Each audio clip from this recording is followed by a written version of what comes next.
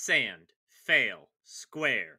What do these three things have in common? They basically rhyme if you pronounce them the same way I do. You would expect the way that they're written out to reflect this fact, and it does. They're all written with the long A sound, but just to see how similar they actually are, we can turn to the IPA, the massive system of letters and diacritics that allows us to represent every sound that occurs in every language. If we strip away the consonants, you'll notice that we're left with three completely different vowels, but let's focus on the top one for now. This vowel is what's known as the trap vowel, because it's the same one that occurs in the word trap. If you tested that out just now, you might have realized that it sounds accurate for a British accent. That's because it is. British people say sand. Sand. Sand. Sand. Sand? I mean, it's only fair that it is sand. Sand. Sand. Sand? Sand. Sand? Who hit the sand? I absolutely did not touch sand. Was that naturally falling sand? Yes, naturally falling sand! But I don't say sand, I say sand. You would transcribe that like this, but this vowel is just an allophone of a that occurs before a nasal. In other words, a can't appear in this position, and a can only occur in this position, so it's just a different version of the same vowel. Is there a name for this phenomena? Yes, it's called ash raising, and it's a feature of many North American accents, not just before a nasal, but no one does it quite as well as the Minnesotans. But we're not talking about regional accents, we're talking about general American, which I am speaking about and in. Ash raising before a nasal is just taken as a normal facet of Gen Am speech, as integral as intervocalic flapping or deaspiration of fortis consonants after a voiceless fricative. You don't need to know what either of those mean, you can just listen for yourself and hear a handful of sandwiches. Sounds just as weird in an American accent as 30 schools stop writing speeches. So it's weird then that no online dictionary seems to acknowledge this fact. Here's the Cambridge Dictionary, and it offers to break the word up into phonemes. What's this one? As in hat? Ah. Bob's your uncle. So that's how you pronounce the A in sand, right? Sand. No. No other dictionary is quite as egregious as this, but none of them care to mention the discrepancy in pronunciation. Even Wiktionary, which, like Wikipedia, is famous for its unbridled support for unnecessary extra information, doesn't care to mention, hey, most Americans pronounce this word entirely differently than the IPA would lead you to believe. This problem is not unique to English. Listen to this Polish word, which means fish. Ryba. What sound would you say the first vowel made? The same as in the word kit or rib? Wow, that's really ignorant of you. The Czech equivalent, Ryba. which is what it would sound like with the I sound, the Polish version uses this vowel. That's accurate, right? What do you mean that sounds nothing like it? Let's pop the hood and see what's going on here. Listen to this Russian word. Ryba.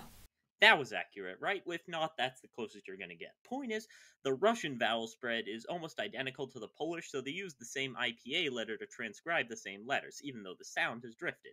Czech added a long-short vowel distinction in addition to the palatized-depalatized, so they had to stop and reconsider before applying the IPA to it. We basically have the same thing in English, what we call vowel sets. Basically, instead of coming up with a new set of vowel symbols for every accent, we can create a list of words and refer to any individual vowel based on which word it's pronounced like. This is a pretty neat system, and it allows us to make things more consistent cross-linguistically and across accents. It also has the side effect of completely ruining the entire purpose of the IPA! I mean, am I going crazy here? Why is this IPA symbol pronounced differently across different languages? Doesn't that just make it a more pretentious version of the Latin alphabet? Why even use the IPA if you're going to use it to show exactly how a vowel is pronounced? Well, the IPA isn't for pronunciation, so to speak. It's meant to differentiate phonemes. So you could argue that as long as Polish has no sound that is pronounced you should be fine using to represent I. This is actually the difference between using backslashes to surround an IPA annotation and using angle brackets. Backslashes represent broad transcription, the sounds that we've agreed to use for that language regardless of the reality, and angle brackets represent narrow transcription, the literal, physical sounds coming out of the human's mouth. And you can argue that broad transcription doesn't even need to resemble narrow transcription. But if that's the case, then why even use the IPA for it? If broad transcription is going to use the same symbols to represent different sounds cross-linguistically, then why shouldn't I be able to write it any way I like?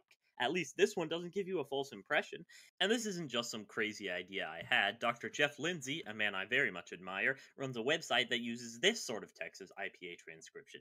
It seems like the IPA is useless for broad transcription. So what, we only use narrow transcription and we make up a new broad transcription for every language? Well, that's unrealistic. We can't use narrow transcription because we'd need to use a new version of it for every dialect. Heck, we need to use a new one for every individual.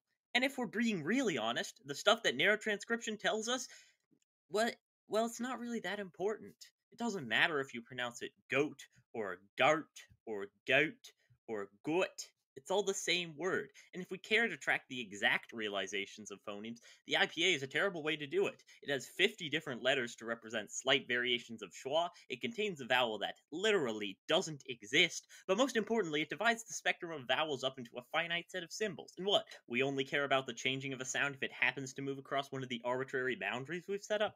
If you want to represent the exact, precise sound a vowel makes, we can represent it using a graph or numbers expressing the exact form and frequencies that make up the sound. Or better yet, just use a recording. That's what the Cube Dictionary does. It takes you to this website where you can look at other people pronounce the words. So the IPA is useless for narrow transcription. So the question becomes, what are we doing here? The IPA is useless for narrow transcription, and it's useless for broad transcription. What is it good for? Nothing.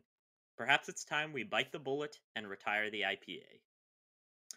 So I didn't expect this video about sand to get so radical, but I just kept going down the pipeline, and now I'm convinced we need to rise up in revolution. Today's video is sponsored by the word subscribe. I don't even have to ask you to subscribe. Just by mentioning the concept, I've made you consider it, and if you reach the conclusion that you should, then you will. Alright, bye.